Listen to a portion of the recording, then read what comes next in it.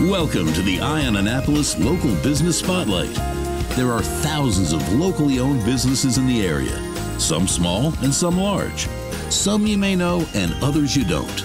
But one thing they all have in common is a great story, and we want to share it with you. Join us every Saturday as we talk to the founders, the owners, and the managers of local businesses you have come to know and love, and those you will come to know and love. Now here's your host, John Frenay, with this week's Local Business Spotlight. I'll go out on a limb here and say that I'm probably sitting across the table from one of the biggest characters in Annapolis. And would you agree with that? Yes.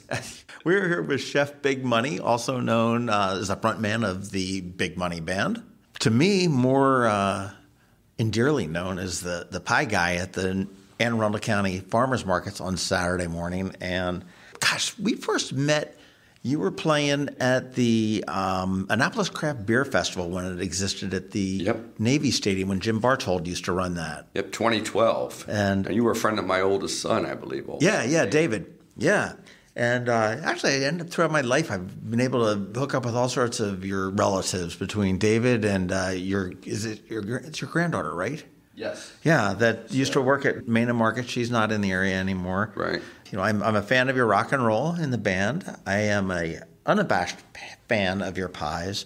What I love about you is that you have zero varnish. I mean, you have no fancy storefront, just a plain white truck with potentially you sleeping off a last night's gig in it if you've got somebody selling pies for you. Yes. That has happened before, yes. Yeah, no, I mean, well, I remember I was in the market. I saw you, and then we were walking around, and it was like, oh, where's your dad?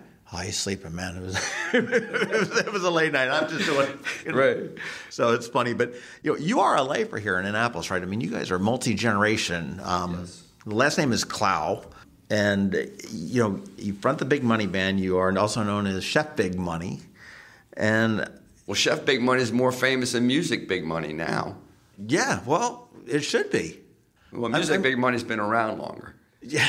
Well, I mean, you're not the Rolling Stones, okay? I mean, you can probably bake a hell of a lot longer than you can. That's right. You can rock and roll. But where did Big Money, the nickname, come from? It's a family nickname. It goes back. I think I'll be the fourth money. Now, it wasn't given to me. I borrowed it from because I didn't really. Did you borrow it or steal it? I asked permission. I had an uncle Big Money. I had a cousin Little Money. And I said, hey, can I use your name as a stage name because it's so cool? And he was flattered. So I've been Money for 35 years. I don't know. What is your first name? Lawrence. Okay. I know on Facebook, we're Facebook friends, that's L.A. And because I hate the name Lawrence. I mean, I never knew what it was. It's funny when you hate your names and stuff like that. I mean, okay, I'm John, real boring kind of a name. My dad was always called Jack, and I didn't particularly care for that. I don't like the Big John, Little John. Yeah. I despise Johnny. You do two things really, really well, that I know of anyhow. I'll let you figure out the rest. But baking and music. And, I mean, you're a blues man. We've got a mutual friend in Harry McGonigal. Oh, yeah. Flamin' Harry up in Pennsylvania. I love Flamin'. He's great. What came first, the music or the baking? Because you're great at both of them. Well, the baking was part of the household. My father, my mother and father, they raised us on a low income. And we made it work by the garden, having a garden and canning and baking and making our own stuff. And so it was always there, and I always loved it. And then I really got into cooking in the 70s. I lived in an ashram for a while, and I was ended up being the head cook. So I really fell in love with it there. Taught a vegetarian cooking class at Johns Hopkins Free University for a while. Are you a vegetarian? Yeah, I've been a vegetarian since 1976. Wow, before it was cool. Before it was cool, when your parents thought you were crazy and considered locking you up for it. Not a vegan. I'm a lacto-vegetarian. I do dairy products. Okay, very cool. Well, do you cook other things other than baking? I mean, baking is obviously your passion. I mean, are you a chef? Well, I love cooking Indian food. Really? So, yeah, I'm really. To me, that's the palate for vegetarians. Indian food. You got because most of the continent is vegetarian there. Yeah. Yeah. Interesting. So they've been around 5,000 years doing it, so they're good at it. Do you prepare? Columbus, what was Columbus looking for? spices from India and make everything taste great. Right. Okay. Right. All right. Well, I mean, do you cook Indian food at home? Is that your... When I have time. When you do? Okay. Interesting. Been at the farmer's market. My buddy's right next door with a beautiful head of cauliflower. Mm-hmm. My other buddy's selling milk, you know. So I get out Saturday, I gather everything up. I trade pies for produce, and I come home and cook it up. Well, I'll tell you, let's talk about the pies a little bit. Sure. And I love them anytime I get a chance. To someone recommends a pie, it's like, big money, and they're like, "You're a big fan, John. You're a big fan." I am. I mean, they'll sit there and say, "Hey, well, what do you think about Mrs. Smith?" Bullshit with Mrs. Smith.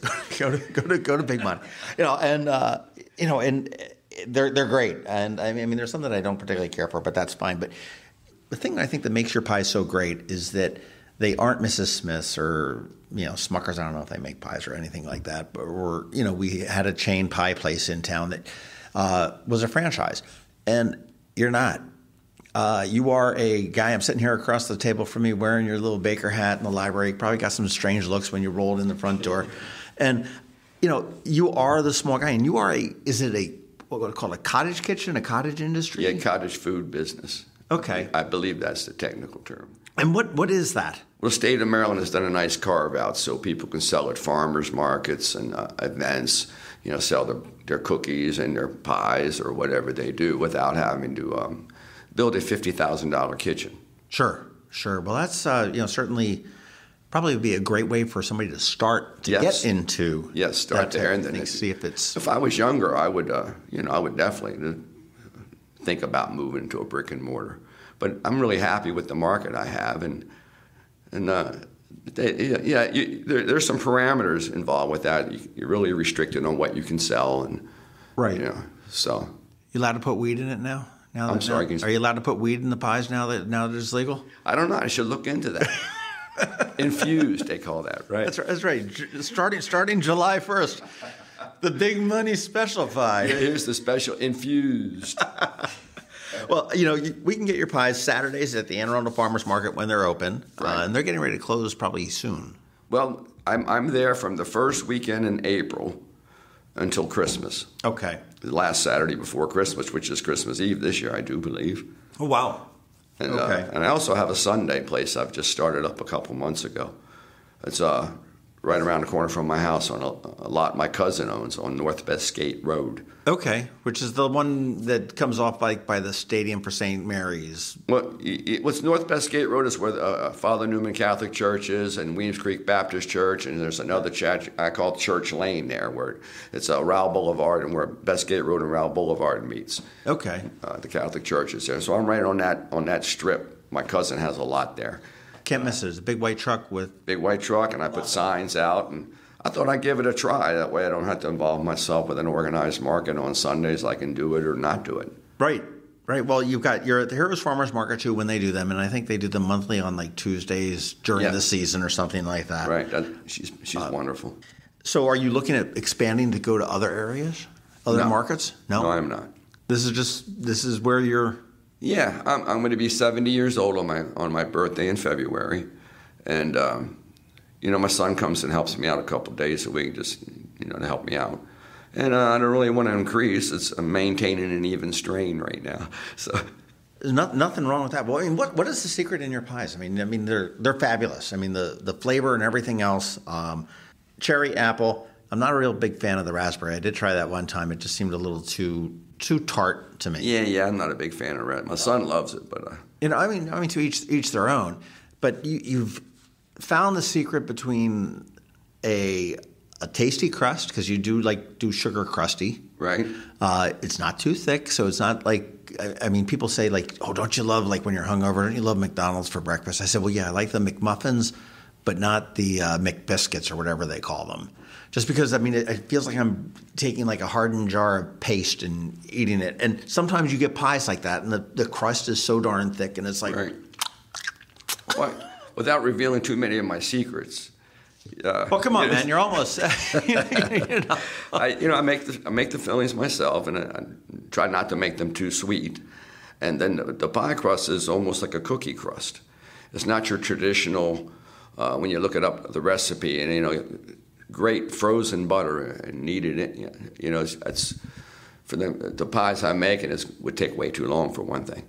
But I use a cookie crust, like a sugar cookie. So you're basically having a pie, and you bite into it, and you take your sugar cookie and get some fruit on it, and that's why people love them. And after I assemble the pie, I coat it with butter and put the raw turbinado sugar on top, which gives it a real distinct flavor. And then it bakes and... Yeah, it kind of caramelizes with the butter and the sugar baking, and the fruit's popping out, and it's all doing this chemical thing. And it kind of caramelizes, gets hard, and it's got a really nice texture and a real nice flavor to it. Do you do the whole thing? I mean, okay, you're making the mixture, which is pretty much a soup. Right. Right? I mean... Well, yeah, you boil your fruit, and you make, I call it pie goo. It's cornstarch and sugar and a little bit of lemon and water, and you stir it and it gets really thick, and you cut that into your boiling fruit, and then that's it. Okay, and do you actually make your own crusts and stuff? Yes. Like that? So you're rolling these out with a rolling pin? Yeah, I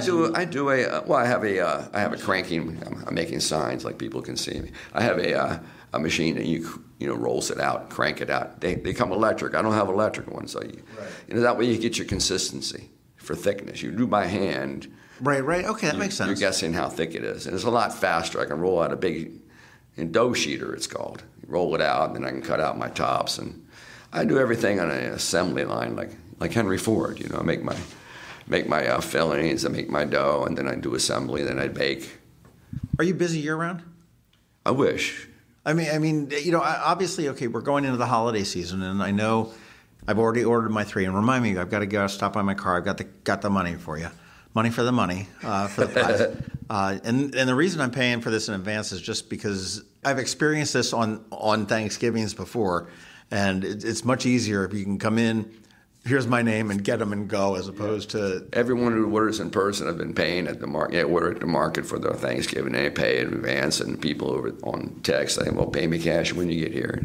Yeah, it makes a lot of sense. But so, I mean, you're getting ready for the holidays right now as we're recording this. So what is the best way to order the pie with you? ChefBigMoney.com is the website. It's a Facebook page, but okay. ChefBigMoney.com will take you there.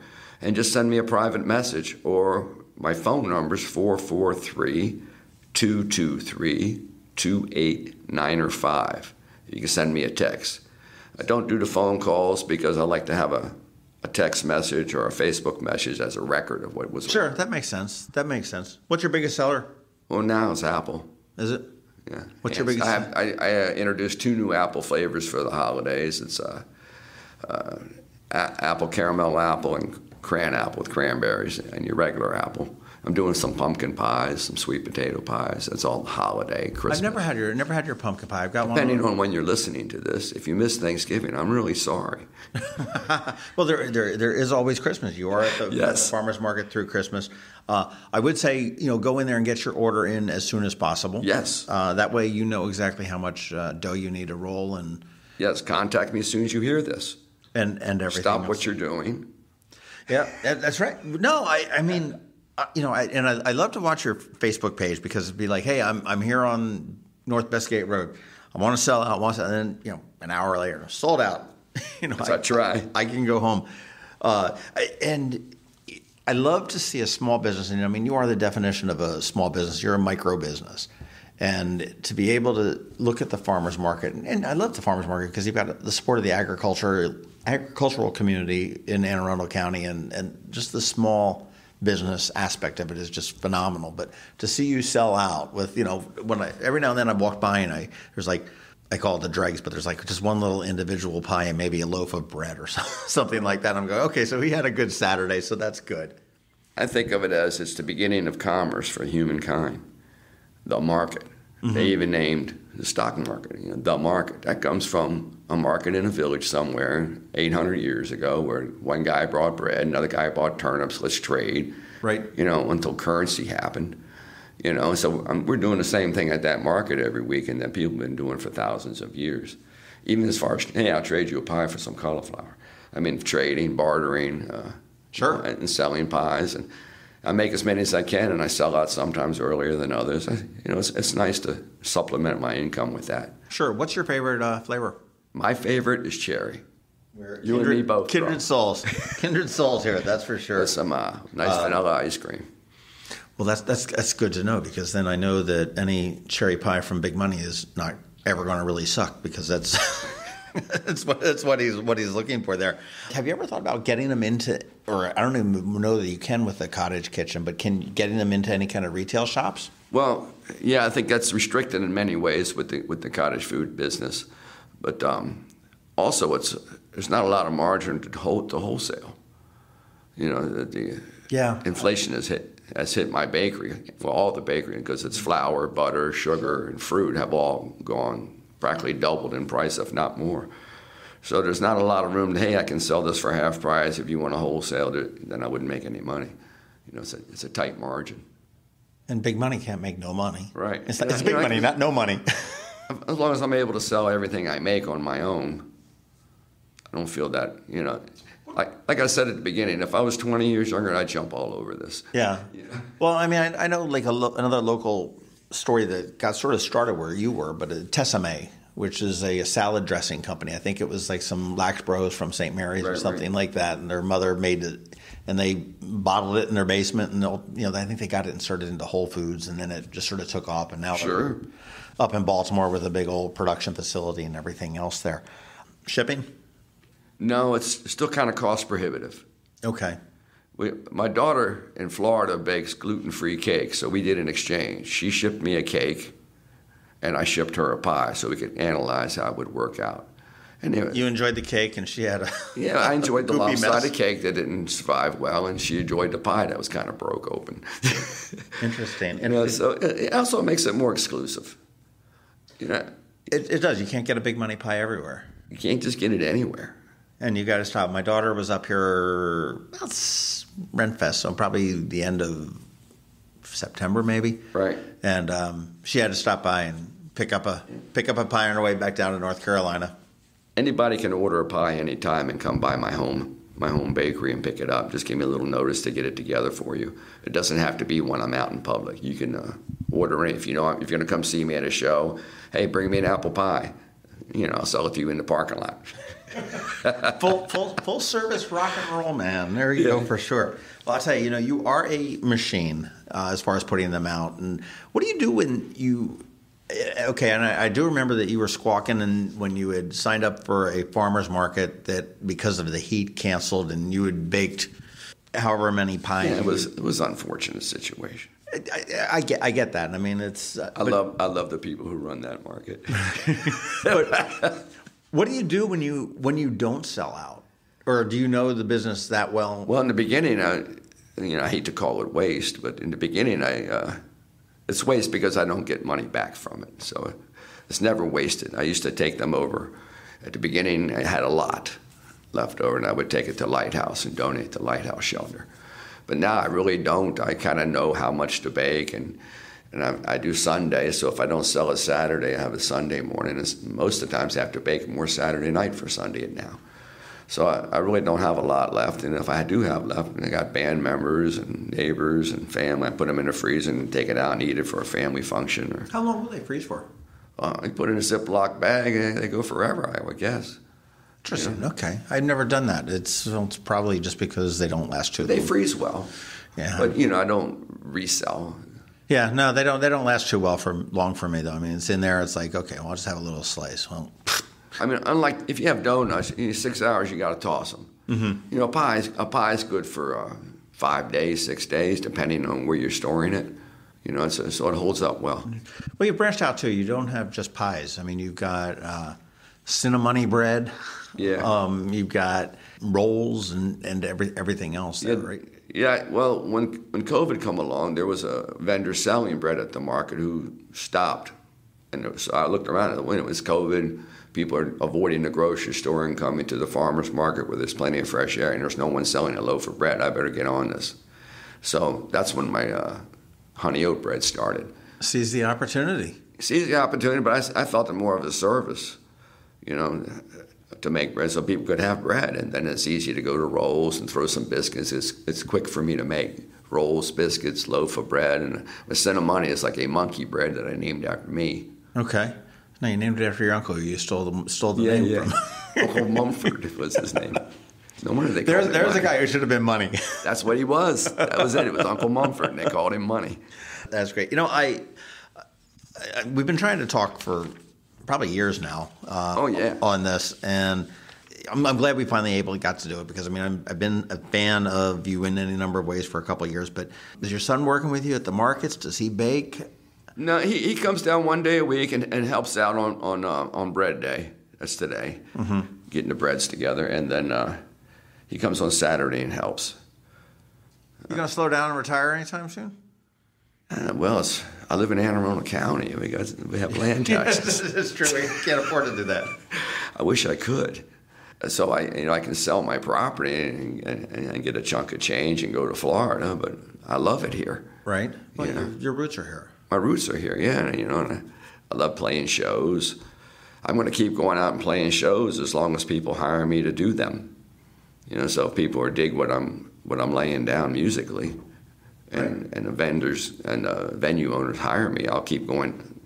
I'll be like, bring my wheelchair in, guys. Give me a microphone. Pop stars retire. Bluesmen go on forever. Yeah, that's true. Well, poor Keith Richards. Yeah. Well, I consider old Keith a blues man. Yeah.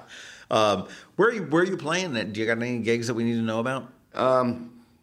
Down the road, or yes. as he pulls out the first weekend of December, I am at Smokehouse down in Annapolis. Yep, I play there pretty regular, like 4 times a year. I'm looking real quick to. You used to play the Ebb-Tide. Rest in peace. Yes. I've been. Yeah, I played the Ebb-Tide through 15 different owners, haven't I? And it's the Dark Horse now, and we have a show booked there for next year also. But you can find the band. The band's on Facebook too, right? Yeah, I think we're December 2nd. We're at the Smokehouse. Okay, very cool. And Bishop or a Big Money Band? Big Money Band. Named it after me. So yeah, no kidding. If you like blues, if you like rock and roll, it's a fun show. It's definitely a good show, and you're playing all over the county. If you take a look, I've played all over the country. Yeah, at one point or another, I've been doing this since I got my first paying show. I think in 1967, or when I was just a baby. That was 10 years before I was born. Actually, I got my first show. well, even if you don't like the music, come for the costuming, come for the outfits. There's a lot of sparkle in a Big Money show. It's old school. But there is a lot of sparkle in the Big Money pies as well. And if you can get out to the Anne Arundel Farmers Market on Riva Road on Saturdays before the end of the year, and then take a break and come back in April when you jump in there. Or give them a call. Again, Facebook, Chef Big Money. Will you bake all year round? Yes. I'm going to try to keep the Sunday thing going on Northwest Gate, weather permitting. Right. And to see what happens. I'm going to see Big Money like in a 3-foot snowstorm out there. Go buy my pies. Yeah. If it's above freezing, basically. If it's above freezing, I'll try to set up on Sunday. Social media has been great. I get as many social media sales as I do from the actual churches that are there. I had there was a woman, and you weren't there one Sunday, and she was hemming and hawing, or one Saturday, she was hemming and hawing on it. And I said, look, I'll tell you what, I told her, I said, you buy this medium one, here's my card. I said, I'm not affiliated with him at all. I said, if you go home and say that that's not the best damn pie you've eaten, you call me and I'll give you your money back. She says, well, you're going to lose your money because my mom made the best pie. I said, okay, let's accept your mom, okay? I don't want to diss on your mom. Okay, if this is not the second best pie you've had, you call me back. And she called me back later that day. She says, he's on the money. Pardon the pun, but it was, I've never had anybody come back and say, yeah, it was okay. They rave about it. I know Rob Tim at R&R, he hosted our Ignite Annapolis, and we gave him a cherry pie as a thing, and you were so gracious to. I think I called you up in the morning and said, "Hey, what are the chances of getting a cherry pie by 4 today?" And you were like, "I'll do it." So it was. I appreciate that. I'm lucky that they taste so great, and people love the backstory. They love Annapolis is a artist, very supportive to artists. Annapolis, they love their musicians, they love their artists, and. It's a wonderful place to live if you're a musician. So people love the backstory that I'm out here hustling pies and singing songs. And It's always great to do business with a local business. I mean, you know where it's coming from. It's not shipped in on a truck and put on a shelf waiting for somebody to buy it and rotating it out and okay, we'll trash these and stuff like that. I mean, when you have extra left over at the grocery store, they throw them out. Right. When Money has any left over, he cries about it and sits there and squawks. Right. Well, it's only me, myself, and my son who have touched the pies. And then it's given to you. It's not going through so many hands. Chef Big Money pies. Get one. I'll throw it out there. I'm not going to give everybody's money back, but try that pie. And if it's not one of the best pies that you've had, and we're going to exempt your mothers and grandmothers out of this one, I'll find some way to make it up to you. If you come to me and you honestly tell me that this pie was not one of the best pies you've had, I will figure a way to make it up to you. It might be a gift card to someplace, or it might be something. I'll figure a way. Best fruit pies ever. That's true. Any new flavors coming out? Well, like I said earlier, about to have 3 varieties of apple for the holidays: caramel apple, cranberry apple in our regular, and pumpkin sweet potato for the holidays. And I have blueberry, blackberry, peach, strawberry, rhubarb, raspberry.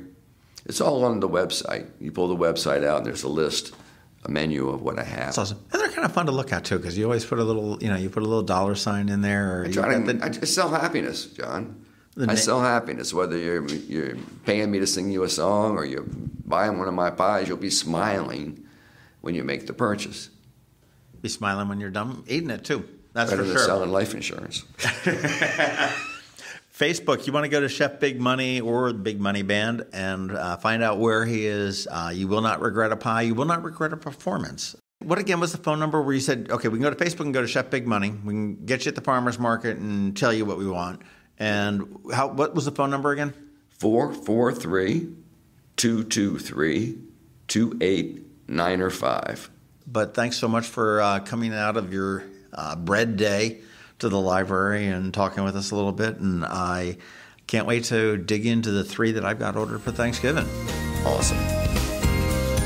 Thanks for listening to this week's Local Business Spotlight. Please make sure to visit eyeonannapolis.net for all your local news, events, and opinion. And in case you haven't already, please subscribe to the Eye on Annapolis Daily News Brief, where we bring you all the day's local news direct to your phone, tablet, or computer in about 10 minutes. It comes to you at 6 a.m. every Monday through Friday, and you can subscribe on Apple Podcasts, Google Podcasts, or wherever you get your podcasts.